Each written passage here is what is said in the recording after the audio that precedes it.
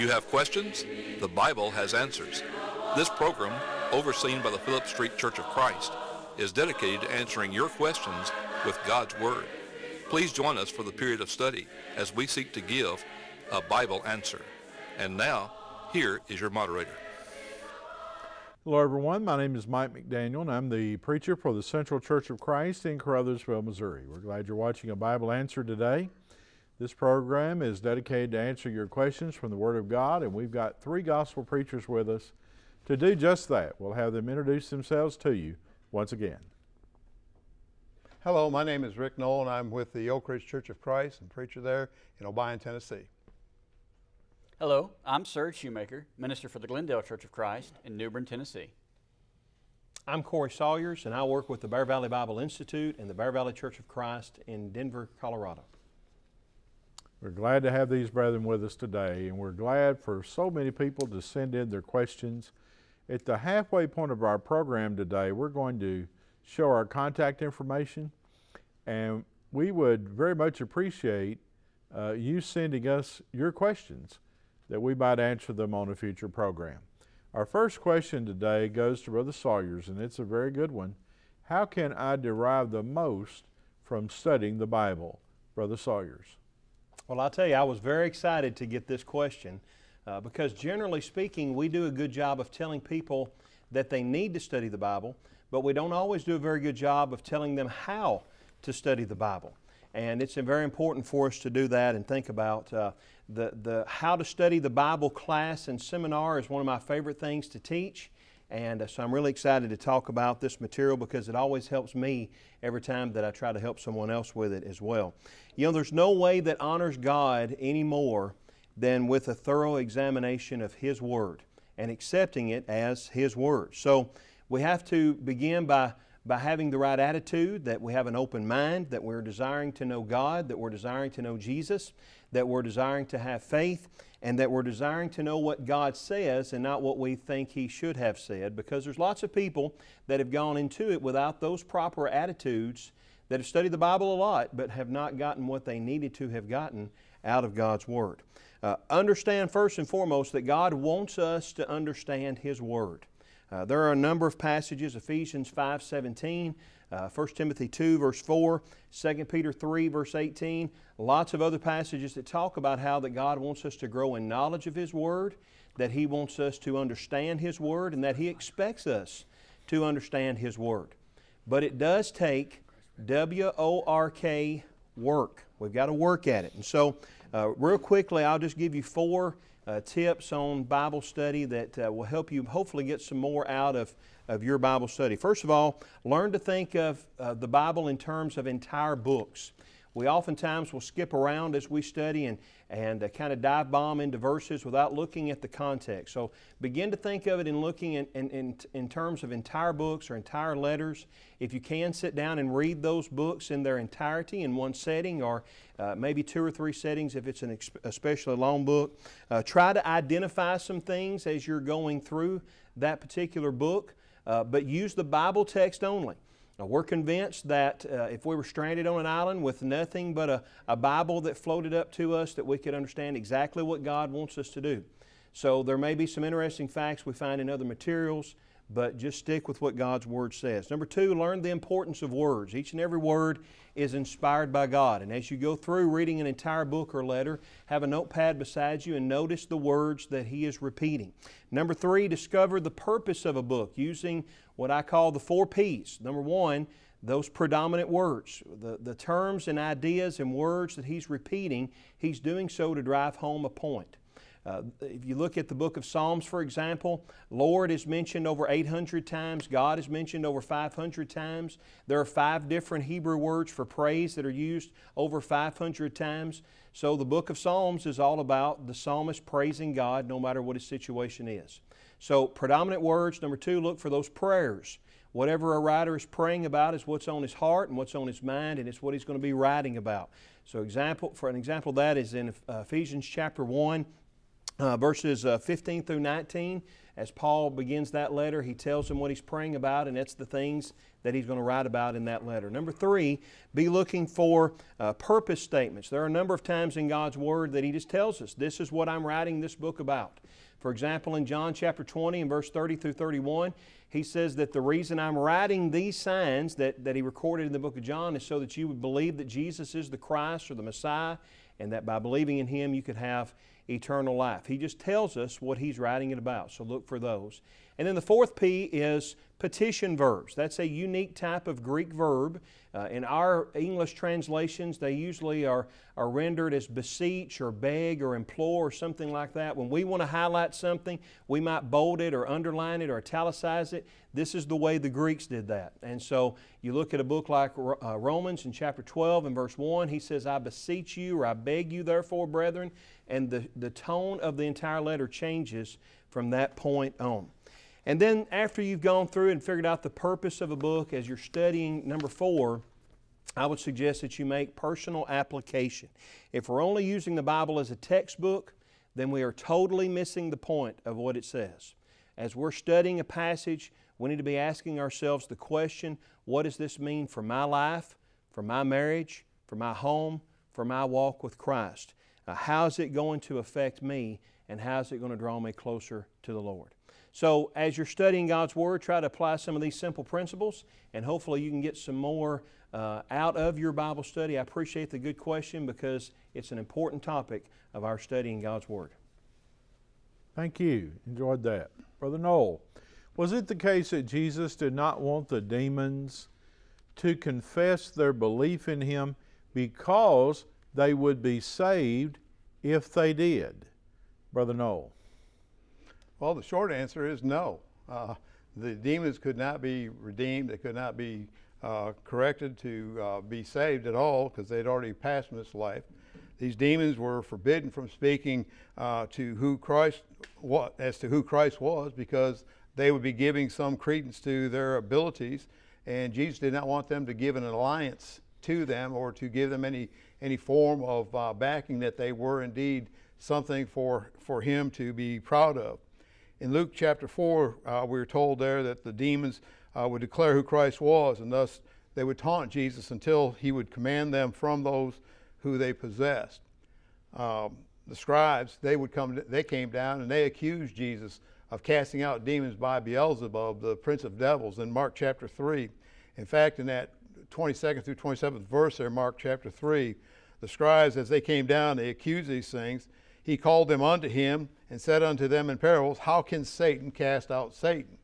And so Jesus was making the case that there's no reason for them to think that Satan would cast out Satan, because then Satan's fighting against himself. And He said if a kingdom is divided against itself, that kingdom cannot stand. And so Satan would be fighting against Satan. The kingdom would not be able to stand, talking about the kingdom of Satan, because they would be destroying itself from within. If a house is divided against itself, that house cannot stand. If Satan rise up against himself and be divided, he cannot stand, but hath an end. No man can enter into a strong man's house and spoil his goods, except he will first bind the strong man, then will he spoil his house. And in this case, the strong man would have been Satan. Jesus would have been the one that would come into that house, and that He would clean the house, that He would destroy him and cause that demon to come out. He was able to overpower Satan because Satan just simply did not have that power over him. What I think one needs to understand is that demons who now possess folks back in that day and time, that Jesus refused to change when they first had an opportunity with living to get their lives straight. But when they pass, there's no coming back from that. Once you pass, your eternal destiny is sealed. There's no change from that. When the Apostle Paul was in his ministry, we read in Acts chapter 16 that the apostle suffered much the same thing when the woman that was possessed of a demon went around and declaring of Paul being a minister, and how that Paul was a man that was going to be able to bring salvation. And she did much the same thing. And of course, the recognition to give Satan that credence, or give Satan some credit as to who he was. They all knew who Jesus was. There was no mystery there. In the Mount of Temptation, Matthew chapter 4, The same thing held true there. The tempter came to Jesus and tried to get him to turn the stones to bread. Why? Well, if thou be the Son of God, prove it. Jesus had nothing to prove. Jesus was always able to stand against the evil ones and against those scribes, against all those who would try to misalign him, try to say things against him. Paul, if he reasoned with the demons and allowed them to carry on and do those things, again, it would give them credence as to who they were, that they would be able to spread the same thing as Jesus did. But we know that the demons weren't in the business to encourage Christ, but to discourage and try to undermine his faith and his teaching. The course that was pursued by Paul and by Christ both was to rebuke these demons, to let those demons know that they need to come out, that they were not going to be able to have that influential power, that they were not going to be able to uphold those things. The first thing that they had to do is permit that there was an alliance between them, and that just could not be the case. The second was a supposed alliance would have caused all good repute of Jesus and the apostles to reflect upon the demons, and all evil repute of demons to reflect upon them. It was an ingenious effort for the devil to ally himself with Christ. And the difference between Jesus and those demons were daylight and dark. They had nothing in common, and they were opposed to each other. And let's just carry this out. What would have happened if Jesus had not rebuked those demons and cast them out? What would have happened if Paul would not have rebuked that demon that possessed that woman in Acts chapter 10? Well, what we find out that if Christ had done that, they would have given that credence to the demons who would be telling the truth, but then that would also allow them to teach things that were not the truth, but because they were with Christ, would indicate or at least give them some ability to be able to be credited with, well, I'm with Christ and here's something else you need to learn. It could be completely opposite. And so they were nothing but wolves in sheep's clothing. And so that's the reason why Jesus would rebuke them. And Paul and the apostles likewise would do that very thing. They did not want them to sanction Christ in any form or fashion. Thank you for the question. Thank you. We've reached the halfway point of our program today, and we want to offer to you a free tract. Our tract today is the second in a series called 5 Steps of Salvation. This was entitled Believe. If you'd like the tract entitled Believe, or if you'd like our free 8-lesson Bible correspondence course, or both, or to send us your question, just contact us. Write us at Phillips Street Church of Christ, 912 Phillips Street, Dyersburg, Tennessee, 38024. You can contact us by our webpage at www.abibleanswertv.org, and our past programs are archived there for your viewing as well as on our YouTube channel. Just look for a Bible Answer TV on YouTube, and you'll go to our YouTube page.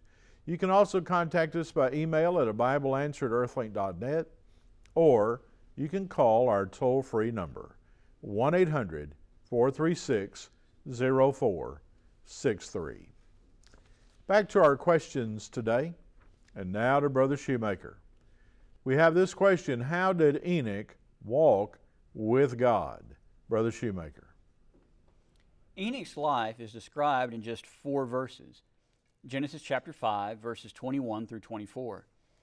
Yet twice in those 4 verses, verse 22 and again in verse 24, we are told that Enoch walked with God.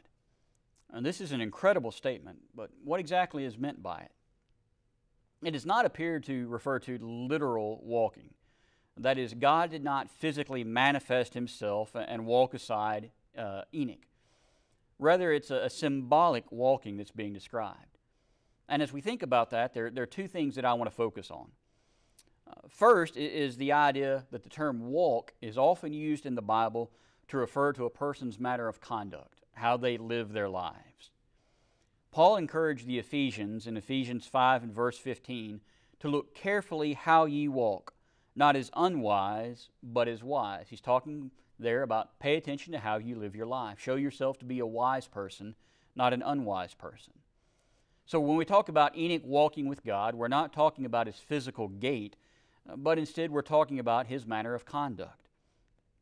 The second key is to consider here that Enoch walked with God. The prophet Amos asked a rhetorical question in Amos 3 and verse 3, "Shall two walk together except they have agreed?" So the idea of Enoch walking with God, it means that his conduct was in keeping with the principles, the commandments, and with the will of God. Enoch was an upstanding, a moral man, and as such he enjoyed close fellowship with God, like two people who were friendly walking along together. This understanding is confirmed by other places where similar statements are made. Genesis 6 and verse 9 tells us that Noah was a righteous man and perfect in his generations.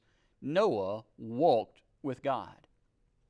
Now keep in mind that Noah lived at a time where every imagination of the thoughts of man's heart was only evil continually, according to Genesis 6 and verse 5. Noah was living a righteous life, and so he walked with God. Later, the nation of Israel was enjoined to walk with God through obedience to His laws.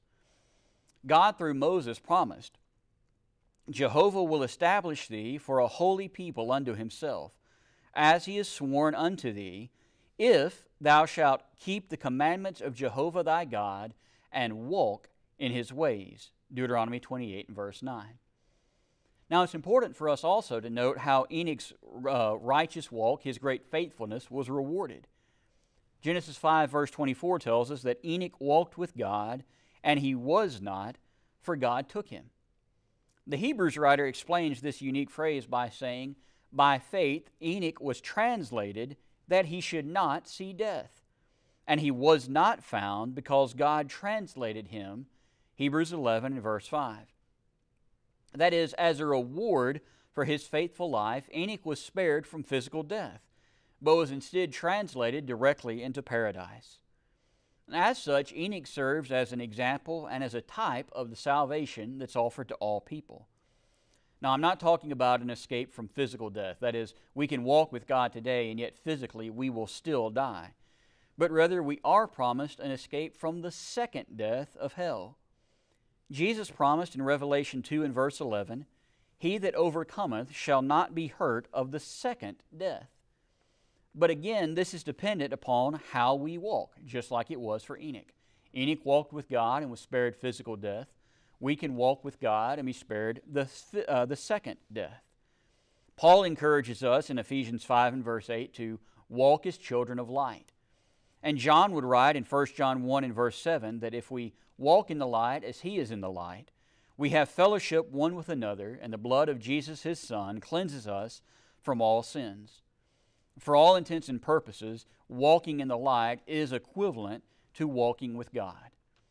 Enoch walked with God by virtue of the life that he lived.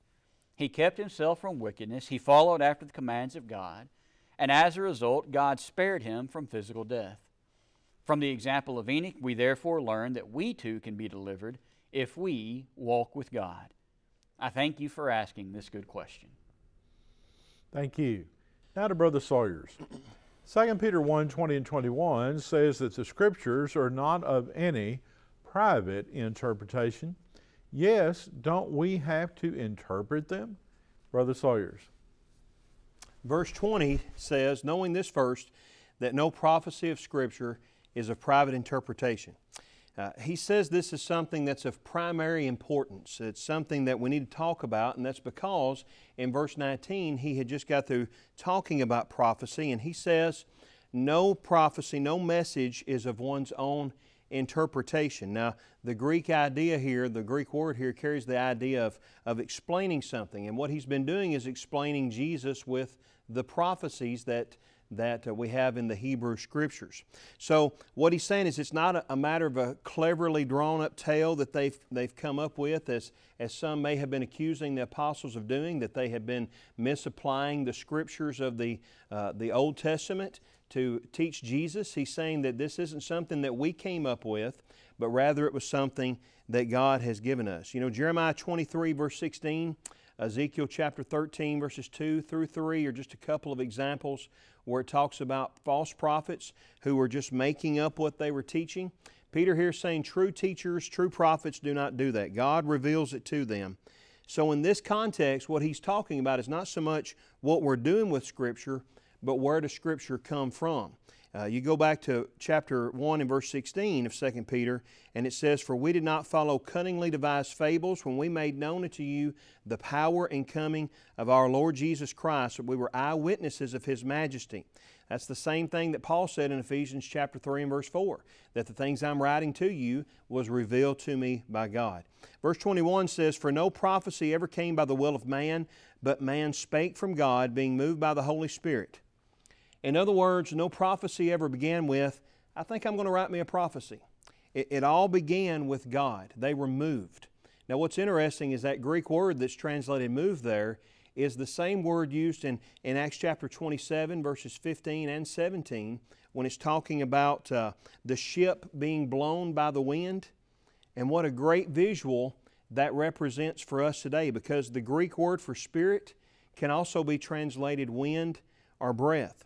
What Peter is saying is that the Holy Spirit filled their sail and they wrote. And when you marry that with 2 Timothy 3:16, you get a pretty clear indication of what's going on when Scripture was being given. He says it's from God. Their message originates with God. It's not from man's will. Now don't let the chapter break throw you, because in 2 Peter chapter 2, immediately following this, he's going to talk about those false teachers and what caused them to teach and preach the things that they were doing. What Peter says the apostles and the prophets were, the true prophets were teaching, was not man's will. It was not man's interpretation. It was God's will. And that's a message that you and I should both pay attention to, because 1 John 1 says God is light. He's the only one that can light our paths, but only if we're sticking to what His Word says and not what man says. That's why this question is so important, and why we need to pay close attention to what the Bible's answer for it is. Thank you for that. Thank you, Brother Sawyers. To Brother Knoll, in Hebrews 5 and verse 12, what is the milk and meat of Scripture? Brother Knoll. Okay, I'd like to begin by reading that 12th verse of Hebrews chapter 5. "For when for the time ye ought to be teachers, ye have need that one teach you again, which be the first principles of the oracles of God, and are become such as have need of milk, and not of strong meat." First of all, the milk of this passage would be some of the simplest truths of the first principles of faith, etc. The things that would help you learn that you are guilty of sin. Those things that would help you realize that there is salvation, the simple plan of salvation, and what one must do to become a Christian to begin with, and then the growing from that. The strong meat would be some of the weightier matters of the law, some of the weightier things that need to be divulged to you to help you grow stronger, especially to grow into being a more mature Christian. The writer of the book of Hebrews was discussing our Savior early on in that passage. And he talked about the fact that he had more to teach them. And in verse 11 he points out, "Of whom we have many things to say, and hard to be uttered, seeing ye are dull of hearing." And so then verse 12 comes with the milk and the strong meat. He tells them this so that they would understand that there's a growing process that needs to go on as far as a Christian is concerned. Once we become Christians, we can't just simply abandon ship. We can't just simply sit idly by. Our work has just begun. We've just begun to be a Christian. We need to grow on into maturity, to be able to learn these truths so that in turn we can pass that information along to others as well. I recall in the book of Acts chapter 8, after the great persecution that was going on in Jerusalem, that the saints were scattered abroad everywhere, and we're told that they went everywhere preaching the gospel. And that's exactly what we need today, is to get that word out so that people can know and understand the very nature of God, what God expects us to do. We know that the Scriptures here tells us that we need to be skillful in that word in this particular context. And the writer of Hebrews was trying to drive home that point, that in verse 1 of chapter 6, that we are to leave the principles of the doctrine of Christ, let us go on unto perfection.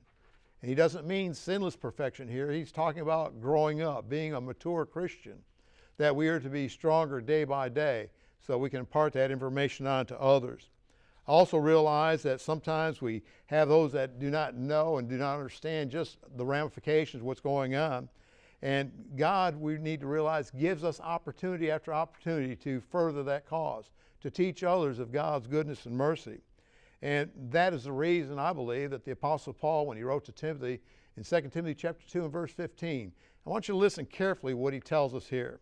He says, study to show thyself approved unto God, a workman, not just somebody sitting idly by, not just somebody listening to words, but a workman that needeth not be ashamed, rightly dividing the word of truth. He expects us to properly handle his word. He expects us to study that word. He expects us to learn that word and to carry it out in our everyday life.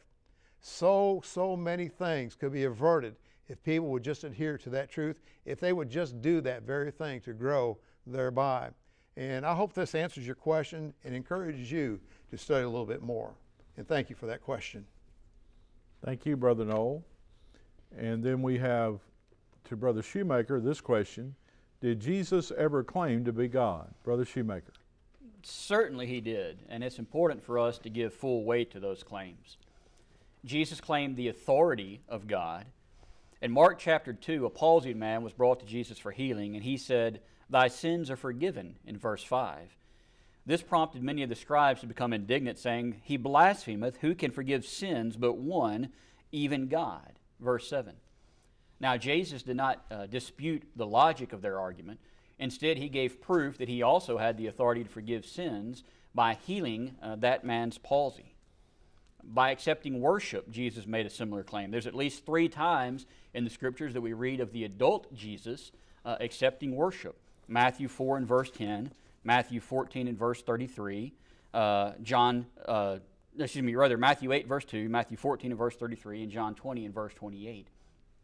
But the clearest piece of evidence we could cite of this, and the one that we're really going to focus on, is the statement that Jesus made in John chapter 10 and verse 30, "I and the Father am one." Now, it's important to note on that occasion, the Jews sought to stone him, according to verse 33, for blasphemy, because that thou, being a man, makest thyself God. I think it's telling that in the face of the prospect of death, Jesus did not backtrack from his claim. He didn't try and say, "Wait a second, you misunderstood me. I misspoke. Let me rephrase that." But instead, he actually essentially doubled down on his claim. John 10 and verse 38, "Understand that the Father is in me, and I in the Father." Jesus made many such claims, and he backed up those claims with evidence. Thank you for asking this important question. We extend our thanks to each of these brethren today for doing such a good job in answering your questions. And if you have a Bible question, we hope that you will send it in, and we will seek to answer that on a future program of a Bible Answer. In just a moment, you're going to see a list of 40 different congregations which financially support this program. We're so thankful for their support by allowing us to bring this program to you. We're glad that you watched today, and remember, for your Bible questions, there's always a Bible answer. We would love to hear from you, our viewers. If you have questions for a Bible Answer, or if you'd like any of the material offered on this program, please contact us at the address on the screen. We appreciate all of our supporters, and we encourage you to worship with a faithful Church of Christ in your area.